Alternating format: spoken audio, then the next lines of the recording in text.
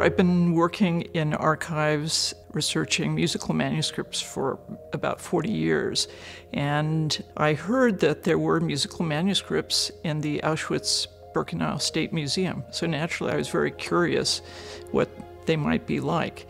It had to be the extreme irony attracted me specifically to this foxtrot, die schönste Zeit des Lebens, which is the most beautiful time of life.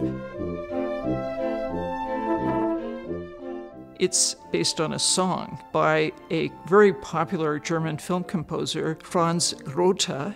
It has a text, and it's about falling in love in the month of May.